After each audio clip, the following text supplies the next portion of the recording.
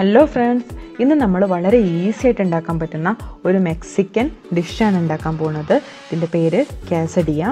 ഉണ്ടാക്കാൻ വളരെ ഈസിയാണ്. ഒരു ടോർട്ടില്ല ബ്രെഡിനകത്ത് ഒരു ഫില്ലിംഗ് വെച്ചിട്ട് ചെയ്യുന്ന റെസിപ്പിയാണ് ഇത്.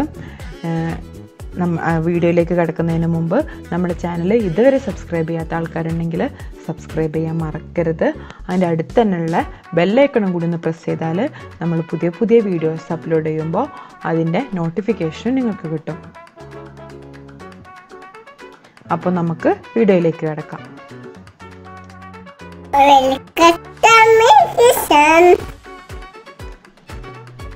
ആദ്യം നമുക്ക് ഫില്ലിംഗ് റെഡിയാക്കാം. അതിന് വേണ്ടിയിട്ട് ചിക്കൻ്റെ ബോൺലെസ് പീസസ് എടുത്തിട്ടുണ്ട്. ഞാനിവിടെ കുറച്ച് ബ്രസ്റ്റ് പീസാണ് എടുത്തത്. ഇത് ഒരു സിപ്പ് ലോക്കിലേക്ക് ഇടാം. അപ്പം ചിക്കന് അവിടെയും ഇവിടെയൊക്കെ തിക്കായിട്ടിരിക്കുകയാണ്. അപ്പം ഇത് ഈവനായിട്ട് ഒന്ന് ഒരേ തിക്നെസ്സിൽ കിട്ടാൻ വേണ്ടിയിട്ട് നമുക്ക് ഒരു റോളിംഗ് പിന്നോ എന്തെങ്കിലും വെച്ചിട്ട് ഇതൊന്ന് ഇങ്ങനെ പ്രസ് ചെയ്ത് കൊടുക്കണം. ഇത് സിപ്പ് ലോക്കിൽ തന്നെ ഇട്ടിട്ട് ചെയ്യണമെന്നൊന്നുമില്ല. നമുക്ക് വേണമെങ്കിൽ കട്ടിംഗ് ബോർഡ് മേൽ വെച്ചിട്ട് ഇതിങ്ങനെ പ്രസ് ചെയ്ത് ഒരു ഈവൻ തിക്നെസ് ആക്കി എടുത്താൽ മതി. ഇതായിപ്പം ഇത് ഈവൻ തിക്നെസ് ആയിട്ടുണ്ട്. ഇനി നമുക്ക് മാരിനേറ്റ് ചെയ്യാം. അപ്പോൾ കയ്യിലൊന്നും മെസ്സാവാതെ മാരിനേറ്റ് ചെയ്യാൻ വേണ്ടിയിട്ടാണ് ഞാൻ ഈ സിപ്പ് ലോക്ക് എടുത്തത്. അങ്ങനെ ആകുമ്പോൾ നമുക്ക് ഇതിലേക്ക് തന്നെ മസാല ഇട്ട് കൊടുത്താൽ മതി. അതിലേക്ക് ആവശ്യത്തിനുള്ള കുറച്ച് ഉപ്പ് ചേർത്ത് കൊടുക്കാം.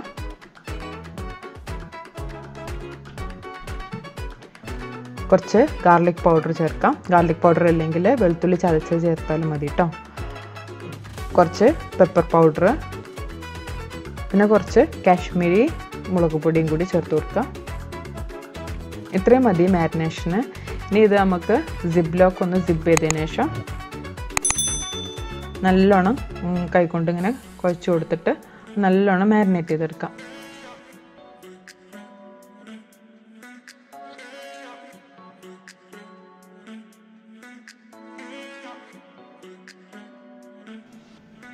ഇപ്പം മാരിനേഷൻ കംപ്ലീറ്റ് ആയി. ഇത് നമുക്ക് ഇനി മസാല പിടിക്കാൻ വേണ്ടിയിട്ട് ഒരു 30 മിനിറ്റ് എന്നെങ്കിലും ഫ്രിഡ്ജിൽ വെച്ചിട്ട് മസാല പിടിക്കുന്നത് വരെ വെയിറ്റ് ചെയ്യാം.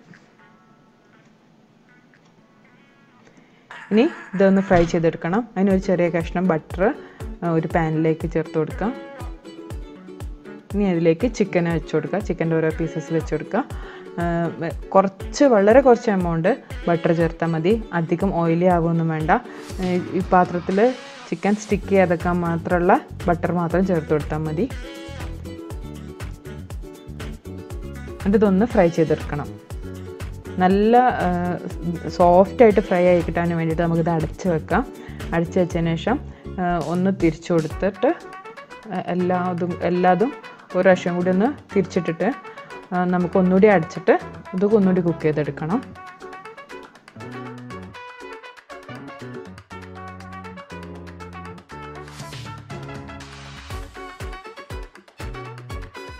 മീഡിയം ഫ്ലെയിമിലിട്ടിട്ട് കുക്ക് ചെയ്താൽ മതി.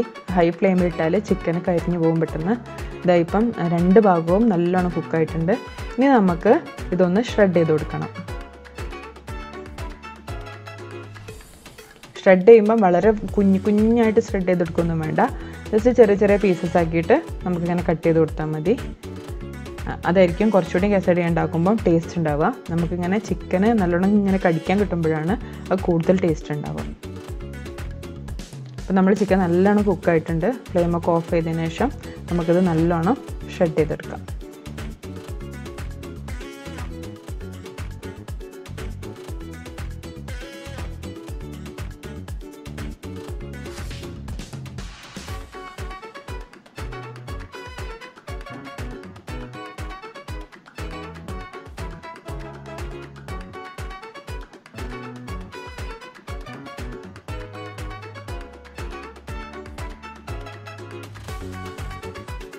ചെറിയ ചെറിയ പീസസായിട്ട് ഇതുപോലെ ഇങ്ങനെ ഷ്രെഡ് ചെയ്തെടുക്കണം.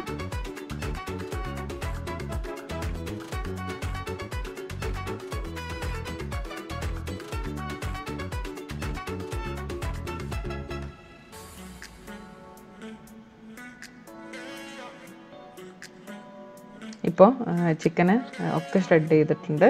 ഇനി ഇത് നമുക്ക് ഇതിലേക്ക് ഒരു സവാള ചെറുതായിട്ട് അരിഞ്ഞതും കൂടി ചേർത്ത് കൊടുക്കുക. ഈ സവാള കുക്ക് ചെയ്യേണ്ട ആവശ്യമൊന്നുമില്ല. ജസ്റ്റ് ഇതിലേക്ക് ചേർത്ത് കൊടുത്തിട്ട് ഒന്ന് മിക്സ് ചെയ്ത് കൊടുക്കുക. ഇനി നമുക്ക് വേണമെങ്കിൽ വേറെ എന്തെങ്കിലും വെജിറ്റബിൾസ് വേണമെങ്കിലൊക്കെ ചേർത്ത് കൊടുക്കുക. ക്യാപ്സിക്കം ഇഷ്ടമുള്ളവർക്ക് ക്യാപ്സിക്കം ഒക്കെ ചേർത്തിട്ട് ഇതുപോലെ ജസ്റ്റ് ഒന്ന് മിക്സ് ചെയ്ത് കൊടുത്താൽ മതി.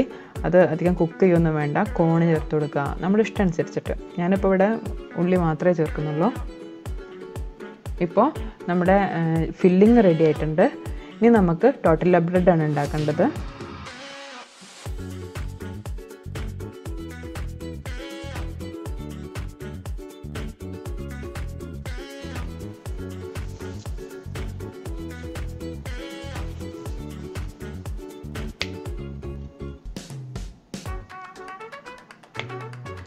ഇനി നമുക്ക് ടോർട്ടില്ല ഉണ്ടാക്കാം. ടോർട്ടില്ല എന്ന് പറഞ്ഞാൽ മെക്സിക്കൻ ചപ്പാത്തി തന്നെയാണ്. ഇത് മൈദയിലാണ് ചെയ്തെടുക്കുന്നത്. ആദ്യം ഒരു ബൗളിലേക്ക് 2 കപ്പ് മൈദ ചേർത്ത് കൊടുക്കാം.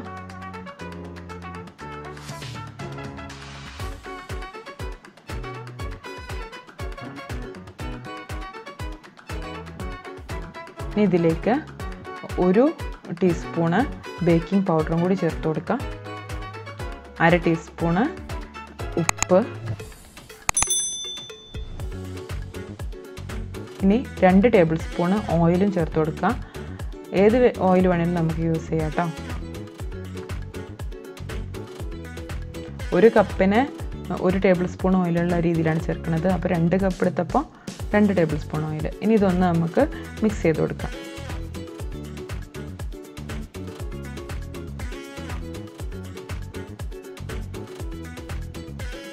ഇനി ഇത് നമ്മൾ കുഴച്ചെടുക്കുന്നത് പാലിലാണ്. ഇത് ഇപ്പം ഒരു 1.5 കപ്പ് പാലുണ്ട്. ഇത് കുറച്ചായിട്ട് ചേർത്തിട്ട് നമുക്കിതൊന്ന് മിക്സ് ചെയ്ത് കൊടുക്കാം. ഇത് റൂം ടെമ്പറേച്ചറിൽ വെച്ച പാലാണ്. അധികം ചൂടും വേണമെന്നില്ല. പിന്നെ തണുത്ത പാലെടുക്കാതിരിക്കുന്നതാണ് നല്ലത്. ഫ്രിഡ്ജിൽ നിന്ന് എടുത്ത് വെച്ചിട്ട് ഒന്ന് തണുപ്പ് വിട്ട പാലാണ് ഇത് കുഴച്ചെടുക്കാൻ നല്ലത്. ഇനി കുറച്ചുകൂടി പാൽ ചേർത്ത് കൊടുക്കുക. എന്നിട്ട് ഒന്നുകൂടി ഒന്ന് മിക്സ് ചെയ്ത് കൊടുക്കാം.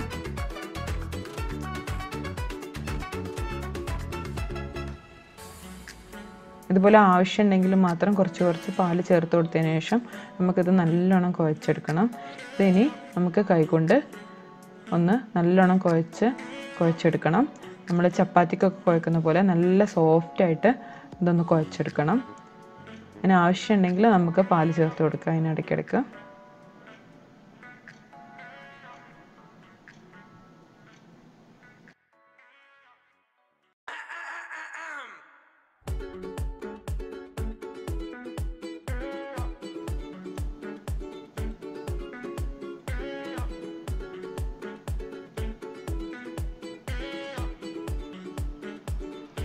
ഇപ്പോൾ ഇതാ ചപ്പാത്തിക്കൊക്കെ വെച്ച പോലുള്ള നല്ല സോഫ്റ്റ് മാവായിട്ടുണ്ട്. ഇനി നമുക്കിത് 1 മണിക്കൂർ റെസ്റ്റ് ചെയ്യാൻ വേണ്ടി വെക്കാം. മൈദ കൊണ്ട് എന്തുണ്ടാക്കുമ്പോഴും കുറച്ച് നേരം റെസ്റ്റ് ചെയ്തുണ്ടാക്കുമ്പോഴായിരിക്കും നമുക്ക് നല്ലോണം അത് പരത്താനൊക്കെ ഈസി ആയിട്ട് കിട്ടുള്ളൂ. ഇപ്പോൾ ഇതാ നല്ല സോഫ്റ്റ് ആയിട്ടുണ്ട് മാവ്. ഇനി ഇത് നമുക്ക് ചെറിയ ബോളാക്കി എടുക്കണം. അതിന് ഒരേ സൈസിലുള്ള പീസസ് ആക്കിയിട്ട് മുറിക്കാം.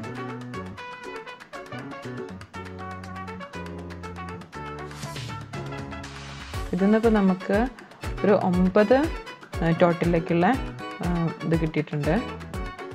ബോൾസ് കിട്ടും. ഇനി ഇത് നല്ല ബോളാക്കി എടുക്കണം. അങ്ങനെ ഉള്ളിലേക്ക് തിരികെ വെച്ചിട്ട് നല്ലൊരു ബോളാക്കി എടുക്കാം.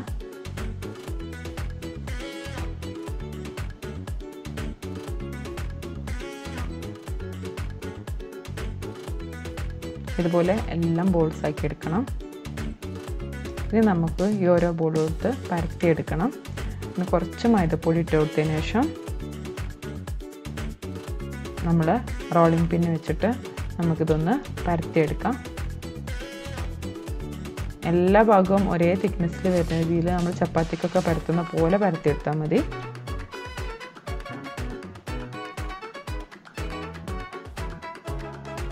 ഇപ്പോൾ ഇത് നന്നായിട്ട് പരന്ന് വന്നിട്ടുണ്ട്. ഇതിപ്പോൾ നന്നായിട്ട് പരന്നിട്ടുണ്ട്. ഇതുപോലെ എല്ലാ ബോൾസും നമുക്ക് പരത്തിയെടുക്കാം.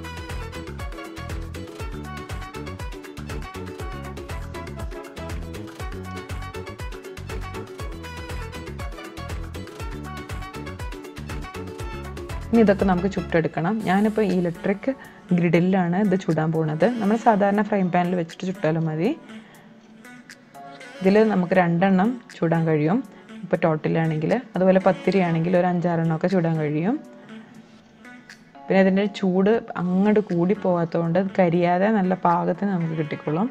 ഇതിനിവിടെ ഒരു ട്രേ ഉണ്ട്. നമ്മളിപ്പോൾ ഓയിലി ആയിട്ടുള്ള സാധനങ്ങളൊക്കെ ഉണ്ടാക്കുകയാണെങ്കിൽ എക്സ്ട്രാ ഓയിലൊക്കെ അതിലൂടെ ആ ഓട്ടയിലൂടെ ഇതിലേക്ക് വന്നോളും. പിന്നെ ഇതിന് ഒരു റെഗുലേറ്റർ ഉണ്ട്. ഈ റെഗുലേറ്ററിൽ നമുക്ക് ഇഷ്ടമുള്ള ടെമ്പറേച്ചറിൽ സെറ്റ് ചെയ്ത് വെക്കാം. ഇപ്പോൾ ഫാരൻഹീറ്റിലാണ് ഇതിൻ്റെ റീഡിങ്സ് ഉള്ളത്. വാമാക്കി വെക്കാൻ വേണമെങ്കിൽ, അല്ലെങ്കിൽ നമുക്ക് 400 ഡിഗ്രി ഫാരൻഹീറ്റ് വരെ നമുക്കിത് ഹീറ്റ് ആക്കാം. ഞാനിപ്പം 400 ഡിഗ്രിയിലാണ് വെക്കുന്നത്.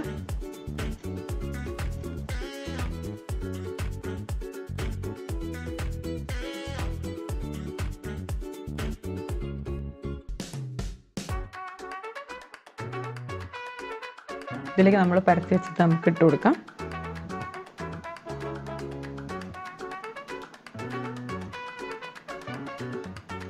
ഇത് ചൂട് കൂടി പോകുന്നില്ല, അതോടെ നല്ല സുഖമാണ് ഇതിൽ ചുട്ടെടുക്കാൻ വേണ്ടിയിട്ട്. ഇനി നമ്മൾ സാധാരണ ചപ്പാത്തി പത്തിരി ഒക്കെ ചുടുന്ന പോലെ തന്നെ 2 തവണ മറിച്ചിട്ടാൽ സംഭവം റെഡി ആയി കിട്ടും. ഒന്ന് വാടി വരുമ്പോൾ ഒന്ന് മറിച്ചിടാം.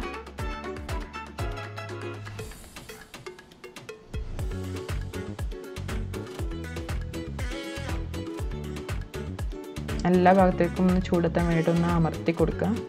ഇങ്ങനെ പൊങ്ങിയേക്കണ ഭാഗങ്ങളിലേക്കൊക്കെ ഒന്നിങ്ങനെ പ്രസ് ചെയ്ത് കൊടുത്താൽ എല്ലായിടത്തും ചൂടെത്തിക്കോളും ഒരുപോലെ.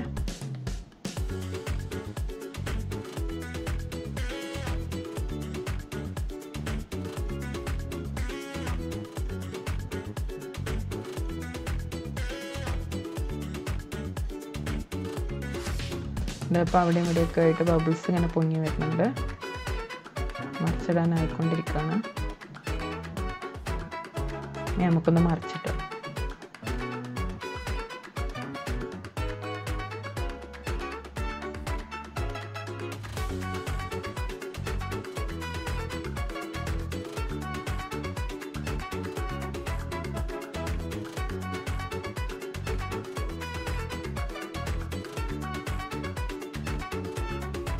ഇതൊന്ന് മറിച്ചു കൊടുക്കാം.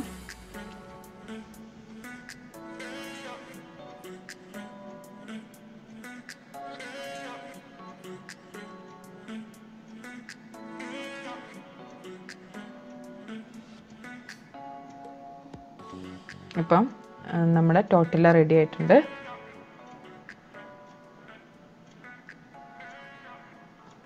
ഇത് നമുക്ക് ഈ പാനിൽ നിന്ന് മാറ്റാം. ഇതുപോലെ എല്ലാം നമുക്ക് ചുട്ടെടുക്കണം.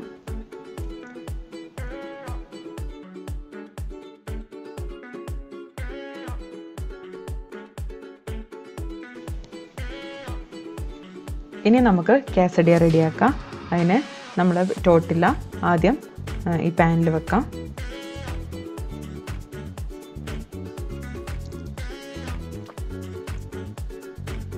ഇതിൻ്റെ ഒരു സൈഡിലേക്ക് മാത്രമായിട്ട് നേരെ ഹാഫ് ഭാഗത്ത് നമുക്ക് ചീസ് വെച്ച് കൊടുക്കാം.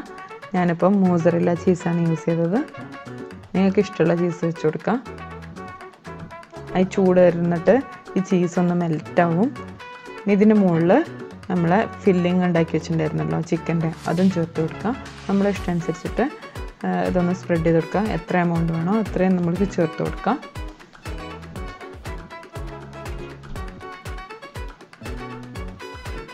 ഇതുപോലെ നല്ലോണം ഫില്ലിങ് വെച്ചതിന് ശേഷം ഇതിൻ്റെ മുകളിലും ഇനി നമ്മൾ ചീസ് വെക്കണം. അപ്പം ഈ ചീസ് മെൽറ്റാകുമ്പോൾ ഈ ചിക്കന് അതിൽ ഇതായിട്ട് പ്രസ്സായിട്ട് അതിൽ ഒട്ടി പിടിച്ച് നിന്നോളും.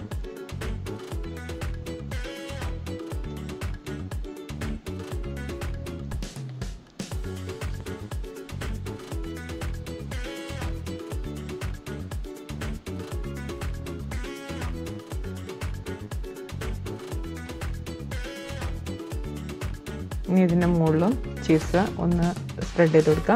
നമുക്ക് ഇഷ്ടമുള്ളത്ര ചീസ് ചേർക്കാം. ചീസ് കൂടുതൽ ഇഷ്ടമുള്ളവർക്ക് കൂടുതൽ ചേർത്ത് കൊടുക്കാം.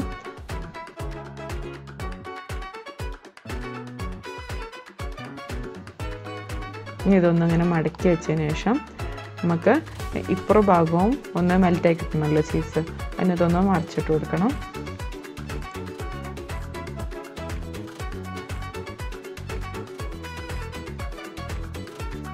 ഇങ്ങനെ ഒന്ന് പ്രസ് ചെയ്ത് കൊടുത്തതിന് ശേഷം ഇത് മെല്ലെ നമുക്കെടുത്തിട്ട് ഒന്ന് തിരിച്ചും കൂടി ഇട്ട് കൊടുക്കാം.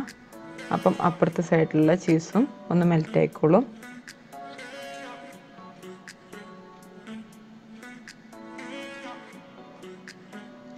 ഇത് ബ്രേക്ക്ഫാസ്റ്റിനൊക്കെ ഉണ്ടാക്കാൻ പറ്റിയ ഒരു ഈസി സംഭവമാണ്.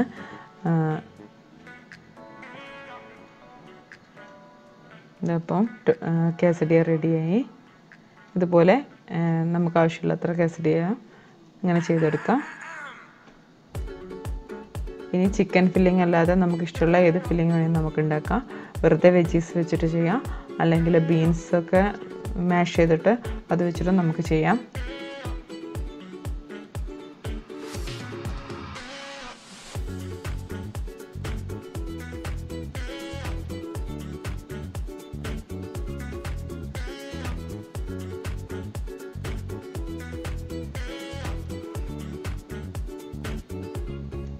ഇത് നല്ല ക്രിസ്പായി കിട്ടണമെന്നുണ്ടെങ്കിൽ കുറച്ച് ബട്ടറോ എന്തെങ്കിലും സ്പ്രെഡ് ചെയ്ത് കൊടുത്തതിന് ശേഷം നമുക്ക് ഇത് അങ്ങോട്ടും ഇങ്ങോട്ടും ഇട്ട് ഫ്രൈ ചെയ്തെടുത്താൽ മതി. അപ്പോൾ നല്ല ക്രിസ്പി ആയിട്ടുള്ളതും കിട്ടും.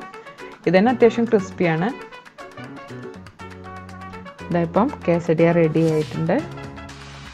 ഇനി നമുക്കൊന്ന് കട്ട് ചെയ്തെടുക്കണം.